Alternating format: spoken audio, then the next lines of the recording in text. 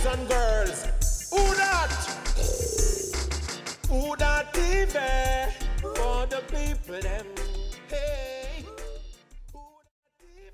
Yes, people, I'm Sister D and welcome back to Who Dat TV. We want to thank everyone for tuning into the Aaron Silk interview. Great job. We loved it, and we want to thank Aaron Silk for doing the interview. Right now, we're going to be interviewing Marcia Higgs. Marcia is the daughter of the late, great Joe Higgs. She's going to be here talking about her album that she has coming out called Better Not Bitter. And also we're going to be talking about the movie Bob Marley, The Making of a Legend. The movie's by Esther Anderson and also features some music from Marcia Higgs. So once again, I'm Sister D and welcome back to Who Dat TV. And right now we're going to take you to the interview with Marcia Higgs. And welcome to Who Dat TV. Today we have a very special guest in our house. A good friend, great musician, artist, Miss Marcia Higgs. Welcome to the show. Thank you for having me. We have a lot to talk about today because I know you have a lot going on. First, I want you to give me a little history about yourself. Who is Marcia Higgs? Who that? Who this? First of all, it's me this. Marcia Higgs, alright? Yeah, man. I am one of the many daughters of Joe Higgs, you know, the legendary Joe Higgs. So with that said, you know, my mom is Sylvia Richards, if you really want to know who I am. So I'm daughter of Joe Higgs and Sylvia Richards, okay? And, you know, actually I, you know, grew up in the ghetto, born and grew in a trench town, and, you know, got school in the Denham Town region, ended up in Excelsior High and, you know, college this and all the rest of the things, you know. And then I decided to go into teaching. So, you know, after a couple of years or so in doing teaching, I figured this is too systematic for me. I mean, I've done so many years of high school and all these schools and, you know, so, and then come back to do school again. Yeah. And it became, you know, it was too systematic. So I thought, you know, hey, I've always loved music, had a love for music. I had written a few tunes, never did went to the studio or anything. And at that point, when I felt like teaching was too, you know, too much like going back to school, waking up 5 in the morning, getting out and trying to get to school and teach and come back and 2 o'clock out, you know, it was too much child. So yeah, I said, hey, music. So went to the jamming studio, you know, got my couple of, you know, sisters, the twin, they're identical twins. Pauline and Paulette Robinson, and you know, we all used to live together in the same house as a family. So, you know, hey, we start rehearsing every night. Yeah. You know, after work or whatever, we would rehearse every night, and till we got to a point where we said, hey, come on, let's go. So it was one of the twins' idea to go to Jammy's. And that's how we ended up at King Jammy's. And you know, usually you do an audition at King Jammy's studio for his productions. But when we went there, and you know, he looked at us and said, "Oh, what a name! What's the name?" So we said Higgs and Twins. You know, he said Higgs and Twins. I said, "Yeah." He said, "Who is Higgs?" Well, he said, "Apparently you're Higgs then. That's a twin I can see, so you must be Higgs." So I said, yes. He said, so what am I going to do? I said, well, we come to do some recording. I don't know if you want us, but we're Higgs and twin. He said, so what relation is you to Joe Higgs? Sister, daughter? I said, I'm his daughter. He said, well, normally we do an audition, but you see, because you name Higgs, you must know what you're going to do today. So we know... You must know something about this music business. Your father teach too much people for you don't know nothing. So just go in the studio right now, tell Fat Man, say anybody were in there to take them out right now, and Higgs and Twins going there and go do what I do. And Steele and Cleaver were there, and they did the rhythm section for our debut single, Down in the Ghetto. And that was how Higgs and Twins. That was the birth of Higgs and Twins. So yeah, here I am today. Alright. So tell me, more about what you're doing today. You know, I know you're working on an album. I know you're still performing. You have a radio show. You have a lot going on. So, you know, tell the people, you know, a little bit more about what is Marcia Higgs doing today. All right, Marcia Higgs today is, I have to say, rejuvenated, because a few years back I decided that I'm done with music. I really don't want to do anything with it. It's too much, and I just feel like the cards are stacked against me. I don't know if it's because me name Higgs, and the cards were stacked, apparently So stacked against my father. You know, I grew up to realize that the cards were stacked against my father, and that's something I had to acknowledge, because he wasn't a worse entertainer, performer, or, you know, a singer than anyone, but for some reason he was like shelled. Not only shelled, but shelled. Yeah. And you know, I had to I felt like I was just in this, you know, cave. You know, I couldn't come out. And it's not that I don't have talent. I do have talent. I know I have talent. You know, so it's like I can't see what's going on. So I said, hey, I'm done with this thing. So I went to a Bob Marley Day event back in the 90s. And I saw Judy Mowat. And she said, what's going on? What's up with the music? I said, you know how she talks? So humble and sweet. And what's up with the music, Marcia? I said, Sister Judy, I'm done with it. I used the word. I said, hang up my spikes. She said, hang up your spikes? I said, yes, I'm done with the music. I can't be bothered. It's too, you know, too much cutthroat. I can't deal with it. She said, let me tell you something. She said to me, let me tell you something. If it was for the love of fame and fortune, I personally would not be here tonight. But it's for the love of the people. So let it be the people and not the problem. Just do what you have to do. And I said, wow. And wise words. I started to think about doing the music again and this and that and all that. So, you know, never really took root, but I kept her words right in here. So when my father passed away, I decided to, you know, I was laying on my couch, like a couple of days after his passing, and my phone rang, and this guy came on my phone and said, hey, I'm from Ireland, you know, whatever his name is. And we talked, and he says, I give you condolences, you know, your father was a great musician and blah, blah. I kind of said, okay, thank you, like everybody else. People were calling me. I don't know how they got my phone number and all that, but people were calling me from all over the world, which I respected.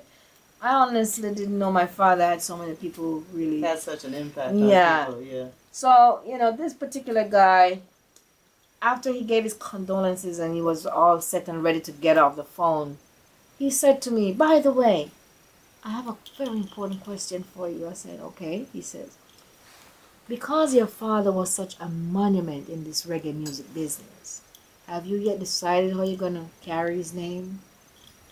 I said, oh, no. I never thought about that. He said, well, think about it. You know, I said, okay, I'm thinking. Hold on, don't go. I said, don't go. Just give me 1 good minute to think. Think about it. I said, you know what? I wouldn't want to do another, you know, like those festivals. As such as the Bob Marley Festival, this then festival, music-based music. I said, you know what? Because my father was said to be a teacher of legends, and in his own right, a legend himself, I think I will have to do the Joe Higgs Music Awards, you know, in his honor and memory. And he said, great idea. Great idea. And so I decided to say, do the Joe Higgs Music Awards. I got no support, zero. Like zero support from the industry. Not even those that I heard that my dad supported or taught or gave any of his own experiences. No, I mean, I'm going to repeat, zero support. And I didn't have any money, you know, as such, to move on with the project. But in faith, I finally decided to step out in 2006. Yeah. And nobody came. I'm going to sit here and say nobody came except for, you know, a couple of nice people and a couple of family members, you know, and my own children. But yeah, stepped out in faith and did it, and, you know, continued on, you know. And I was in Florida at the time, so, you know, I was thinking I'm going to move, you know, head on to Boston. Yeah. So I got on the internet and said, I need, when I get to Boston, I need to have a band or some people, you know. I just need to know where I'm going, who I'm going to hang out with, you know. I want some real authentic musician, you know. So I went on the internet, started searching for musicians in Boston. I came upon a couple. I, you know, called both bands. One did not respond at all, but one did. And the one that did was Sister D from This and That Band. So when I read upon their bio, I kind of like This and That Band. That was my first choice, as a matter of fact. But when I reasoned with Sister D, I said, wow, this is the person. I said, this is the person. So after speaking with her, Sister D, that was you. Yeah, that was me. Never saw you in my life. Yeah. But it was this energy, this vibe, this sisterly love, this kindness. Yeah, it was a connection, definitely. Immediately. Yeah. Immediately. And only to find out we are all both Scorpions. Yeah. So, yeah, with that. And in a good way. Yeah, that sting was good. So, yeah, I moved on up to Boston and, you know, connected with Sister D and This and That Band. And I'm telling you, the rest is history to this day. And here we are, you know, and it was always an encouragement when, you know, you took me on many shows. You started me off, you know, taking me, because actually I wanted you to play for the Joe Higgs Music Awards for me in Boston. That's how I connected. And you did, you know, you guys did a great job, and it was great. I loved it, and that's how we started working together. And not just as a person that you pick up, or, you know, pick up band, or, but like a band, a MARCIA HIGGS band, you know. So that's how we really connected. And, you know, I've been encouraged all the time by Rango. Rango always encouraged me. Pick up Rango. Sis, do some tune, man. Do some tune, man. So I said, okay, I don't want to do no tune, but come out and do some things, and let's put some things on wax for you or whatever.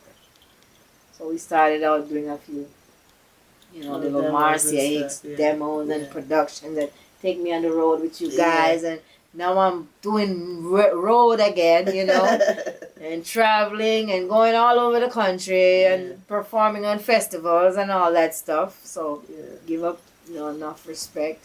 And, you know, actually, then, you know, you guys say, hey, Rango again, why don't you do some of your father music, man? Regenerate your father music then, man. Come on. And he said to me, my favorite is So It Go, you know. So he said, my favorite is So It Go. So hey, you gonna work on So It Go for me. I said, okay. And the first day, it was going on and on, been a long time coming. But that day, I came in the studio and decided, okay, we're gonna do So It Go. Sister D build the rhythm and everything, and came in the studio and hit the tune, man. I'm telling you, when I done sing that tune, So It Go, tears. I couldn't stop crying. That's so true. I remember that. Could not stop crying. You know, it was too powerful, man. You'll be alright. But you know, music is a very emotional thing, you know, and the connection between you and your father and that song, you know. I had a similar experience in the studio recently with someone who was singing about a family member that passed away, and, you know, just broke into tears, like, you know. So it's you know, it's very touching. Like I said, music is very emotional, and the connection between you and your father, you know, the music, the whole thing. It was, you know, it was really a touching. It was, you know, it was really a touching moment, you know, and I think the way you did that song and the prayer and everything that you did in it was just such a great tribute to him. You know, the way just couldn't have been done any better. You know, you put your heart and soul into the music. You know, yeah. So that was, and then also now, that particular track is going to be in the movie. And tell them about the movie. Well, you know, I have to always say God moves in His own way. Yeah. And like I said, all this, you know, a person might see I put out a tribute album to my father and say, yeah, they all do that. Everybody wants to tribute their father and all that. You know, just remember, I've been an artist way before my father passed. For the record, Higgs and twins, Marcia Higgs, so it's been a long time coming. But, you know, the bottom line is everything in its own time. Yeah. Because when Rango said to me, do So It Go, because that's my favorite tune of Joe Higgs, and I said, okay, I put it on the thing and start play the thing up. It wasn't long after that Esther Anderson, you know, the movie star who filmed it, Sydney Poitier in the Warm December. Great movie, great girl, great woman. Love Esther. Article, you know. Big up Esther Anderson. And, you know, she's doing the Bob Marley, The Making of the Legend movie, and she asked me, she says, do you have anything that I can actually use in the movie while I speak about your father? You know, while, you know, I'm gonna be, you know, showcasing Joe Higgs and what he is and what he did for the Wailers. Yeah. And especially Bob Marley. Yeah. And he taught them how to play guitar and sing harmony and all that stuff. Yeah. So is there anything musically that you have that I could use? And I said, sure. I have So It Go. And so it went. And so it went. So, you know, send it off to her, and it's, you know, the matter of choices that the movie, they choose music. But I didn't have to do much. I just had one tune, one song, and the one song there was no hesitation. Because it is just Jah, the Almighty, the Most High. Because the fact that I did that song, it was not even only a few months prior to that asking. It was just amazing, because normally I don't have anything. People said, Marcia, do you? No. Marcia, can I ain't got nothing. But when she came and when she asked me that moment, oh, I had something. The perfect song. Perfect. You know? So that's what. That's a perfect thing. So the movie will be on the market. It's already being previewed and premiered in many different film festivals around the country, or around the world. You know, international thing. And, you know, the actual movie or DVD or whatever is, you know, in the summer. That will be, you know, coming. It'll be released. So right now, and guess what? The movie, Bob Marley, The Making of a Legend, that's like Bob Marley before he became Bob Marley, okay? The guy that I knew, okay? The little young guy who was just free-spirited and young and happy and just positive, doing them thing, you know? So, you know, that's what Bob Marley, and it's being premiered on March 17th, actually, at the Revolutionary Women and Reggae and the Western Front. Showtime 8 p.m. right? 8 p.m. Doors open at 7:30 on March 17th at the Western Front, 343 Western Avenue in Cambridge, Massachusetts. Showtime, film presentation, 8 p.m. So hey, be early or you ain't gonna see nothing. Yes, that's right. So if you're in the United States, in the Boston, Massachusetts, or anywhere in the New England area, be sure to come out on March 17th. It's going to be some great female performance. It's an annual show that your granddaughter of Joe Higgs actually puts on Royal Black Goddess, and there's gonna be like all kinds of great women entertainers. Erica Newell, Empress Shawnees, yourself, Miss Shahada, Miss Shahada Dinkwinesh. Yeah. It's always a big event. Latila Rock, Oh, yes. Sister D, Yes, yes. and the This and That band, the Black Madonna. Yeah. Come on, great. And you know, Erica Newell, we have to give it up for her. Yes, yes. That voice, we are so grateful to have her. Yeah. You know, and that Shanice. Yeah. What? Tsunami. We should have some footage from the show too in the weeks coming on a Who Dat TV for you to check out.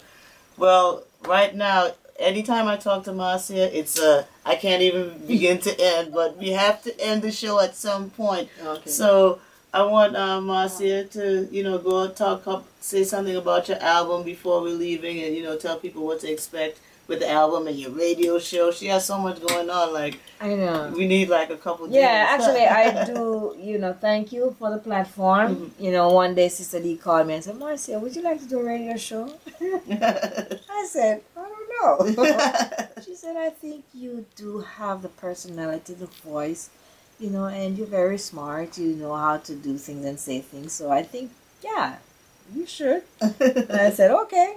Yeah. And there we go. I do have the Positive Reasoning with Marcia Higgs on Blog Talk Radio, WDND Radio, This and That Band, This and That Productions. This and That Productions, WDND Radio, Positive Reasoning with Marcia Higgs. Yeah. Yes. And also, about the album, right? I'm coming out with my album. I was about to do my personal album, but I think I feel and I know it's the time that I give respect to my father. Yeah. That I really pay homage to him in a special way, in a way that I'm sure he's proud of. Something to remember him, because it's been a while. He's been dead for over 10 years. Yeah. So, it's about time. If I can do it, I should do it. And I'm going to do it. And I'm doing it. Yes, right. So, yeah, the Joe Higgs tribute coming out this summer. Marcia Higgs. Respect so we to are my looking father. forward to that. There's some sample music already out. If you check out Marcia Higgs on Facebook or This and That Productions, you can check it out. The album is produced by This and That Productions. Great Sister D. Hey, powerful bass player. This one play every instrument, okay? Every instrument, does everything. Oh man, I envy you. I tell you all the time. Thank you. But not in a bad way. I don't grudge her. Listen, I don't grudge her. I envy her. That's a nice word, okay? Yeah, all right, it means that enough respect, man. Yes. And the same, I feel the same way, we have that connection, definitely. And I have the respect for you as well. I've seen many performers, many women, female in the business. I've been around. I've been around. Yeah. Not only here in the U.S., I've been all over the world. Mm. And I've never seen a woman like you. Wow. You're the most powerful woman in music that I need. Marcia Higgs, no. And like I said, I've seen many women, great voice too. Yeah. So you sing, you play. What? Come on, but why don't you this is supposed to be about Marcia today, so. But hey, kudos to her. Hey, let me tell you, man, there's no Marcia without Sister D. Alright, okay. Well, I want to give thanks for the respect, and thanks, I feel the same way as well. The sisterly thing, it's Women's Month, International Women's Month. You give her respect, I give their respect. That's right. That's how the thing and set. Respect goes out to all the women out there doing their thing. From Who Dat TV, from This and That Productions. And we want to also big up Dub House Pictures. We want to thank Marcia Higgs for coming down and doing this interview. And we're going to let you know, we're going to have some footage of the show coming up probably in a couple of weeks, but we will let you know. So right now I want to let you say whatever shout outs you want to say. And I am Sister D for Who Dat TV. One love. Marcia? Yeah, give thanks, Sister D, for having me. I'm honored, and big up Rangotan and the whole massive from the This and That Productions. I also want to big up my daughter, the Black Madonna. Every time, love you, sweetheart. And you know what? Hey, all of my little sponsors. Oh, my booby, Jermaine. Love you, baby. Love you, Bobo. But hey, you know, it's all good. Big up my girlfriend, Marcia Salmon McKay. Every time. All my pastor them from all Denhamton. You don't know. Check it out. What's up? All right. And once again, I'm Sister D for Who Dat TV. Peace. The Bible says, for a man to lay down his life for his friends, love only. No man not lay down his life for nobody if you don't love them. What kind of man will lay down his life for his friend? Love only. Love only. Aretha man wasn't free, but she had love. See, enough of we walk around as free souls, but we don't have no love. I want to deal with a time for to defend love, peace, love, and unity. Yeah. Because until the love them start come from the mothers of the universe. Yeah.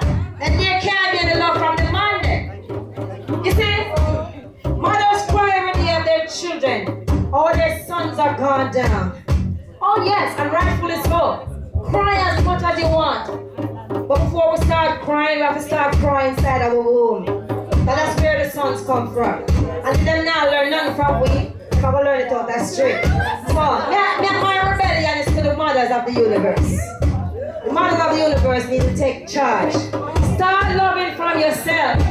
Love your sisters and brothers. And love won't come from your womb. Empresses. Once you love yourself, and you love your sister, I'm not talking about your up and kiss up enough. Child. It's not that kind of love I'm going to talk about. See? I'm talking about humanity. Humanitarian love. You understand? So many of us are talking about love is our religion. Come on. I want to see some of that.